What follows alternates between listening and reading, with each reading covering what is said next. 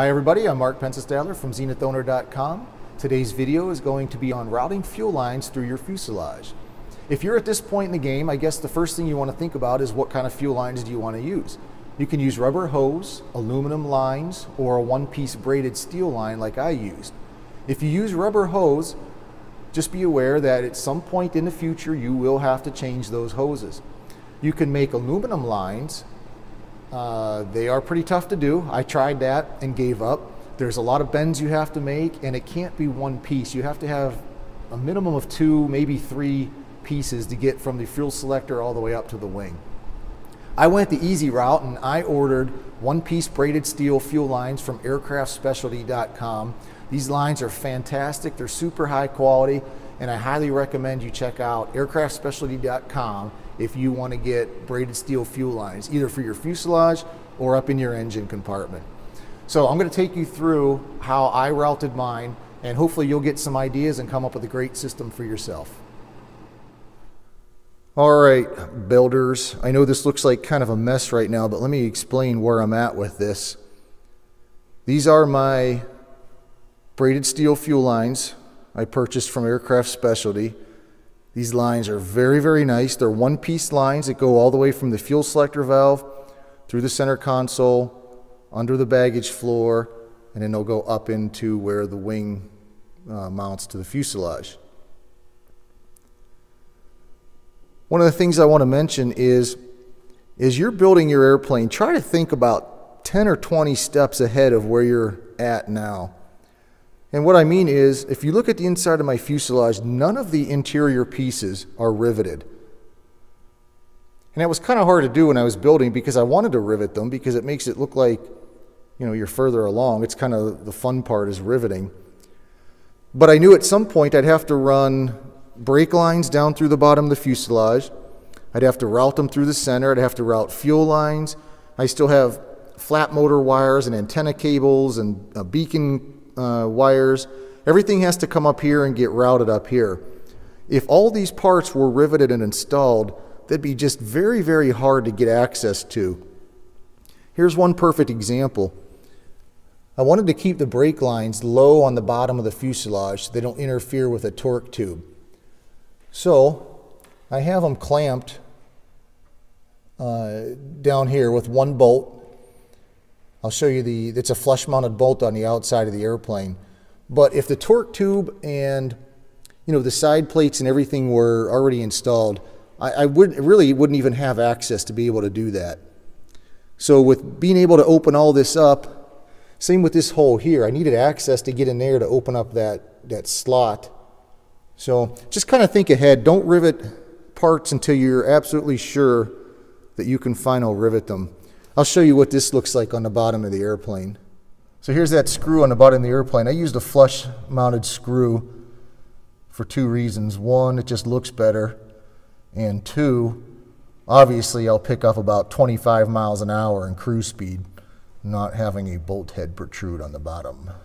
All right, so let me explain all this mess to you. I have 4 lines coming from my fuel selector valve. This is a UL Power 350 IS engine, so it's fuel injected, so I have 2 fuel lines from the tank and 2 lines to the tank. 3 of them come down and go through this center slot, through the center console, and I couldn't fit 4. So this 4th line, it comes down from the fuel selector valve. It's going to go under the center console, and right about here where my finger is, it's going to come out of the center console and then just go back into here, where it gets routed under the baggage seat, and then kind of the same way everything else is, under the baggage floor and on up. Now these 3, I was actually able to mount these much neater than I thought I could. What I did was I took an Adele clamp, and I did this twice, and I put it in a vise and smashed it down. So instead of being round, it's a big oval, which holds those fuel lines tight against the side. And I put my antenna cable through there too.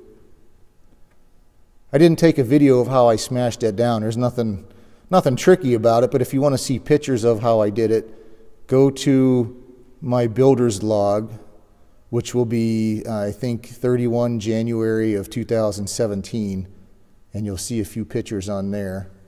Even though I'm making these videos, I still do maintain my online builder's log. This gray cable right here is the elevator trim electrical cable. And as you can see, I didn't have to clamp it. I just kind of twisted it around this brake line, and that holds it secure, and it holds it to the bottom of the floor, out of the way of the control stick, and then through a grommet up through the center console, and then it'll go up to the trim switch. So that's it. With those fuel lines installed, I don't know if you can actually tell because it does look kind of a mess, but the center is wide open. Nothing should interfere with a torque tube. And what I'm going to do now is install all those parts back, and I think now I can rivet them, but I'll at least Cleco them together for now and see where I'm at. Obviously the control stick isn't in, but you can see how everything's secured to the side and bottom. Nothing should interfere with that control stick. Of course, back here we'll need tidied up just a little bit once I kind of work my way back there. So everything looks good so far. On this bolt here, because this is on the outside above the seat, I used a rounded head bolt just so it's smoother and doesn't have any jagged edges if somebody puts their fingers down there or something. Here we have the control stick installed, and if you can see in there, I just want to show you that nothing interferes. It's all free and clear. All the fuel lines are out of the way. You get full range of motion on the stick without it hitting anything. Now, as I kind of put up on the screen a minute ago, as it turns out, I think I actually could have fit 4 fuel lines in here, and this wouldn't have hit. When I was planning it, I thought the bottom would hit if I had 4 in there, but it looks like there's actually plenty of room. So if you haven't routed yours yet, you can actually fit all 4 through that side. I think for me it might be too late because this fuel line is already cut. It was measured for this routing. So I think what I'll do is I'm going to just kind of place it up here and see if it does fit on that side. If it does fit, if I have enough length, then I think I'm going to move it so I don't have to worry about it protruding out here. So we'll see if it works or not. But one of the other things I wanted to show you while we're up in this area, I made my top piece out of carbon fiber. And you probably believed me. This is just the metal piece here wrapped in the carbon fiber looking vinyl graphic material. It's pretty cheap, easy to do, and I'm actually inside the cockpit here. This top piece, this piece, the top piece for the center console here, and in the instrument panel will all be wrapped with that black carbon fiber. So it'll look pretty nice, and the rest of the interior will be painted gray like the front here. Okay, final clip on this video.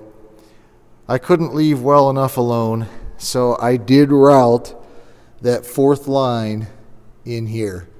So now I have, maybe you can see it this way better, I have all 4 lines coming from the fuel selector, going down the pilot side of the center, and then off to the back where 2 of them split to that way, 2 of them split this way.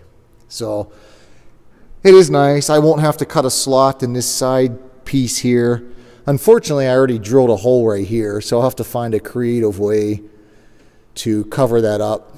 Maybe some sort of data plate or something like that I can rivet over there. So, but I do like that all 4 lines are running down the center now. It's a real nice, neat installation. So that's it for this video, guys. I hope you got something from it. If you haven't run your fuel lines yet, hopefully this gave you a little bit of insight on what you need to think about or how you might want to run them. So that's it. I've been in the hangar all day. I'm done. All right, because I just did this, I'm going to include one more clip with this video. These are how the lines are secured in the back of the fuselage. I have these little standoffs here, one on each side.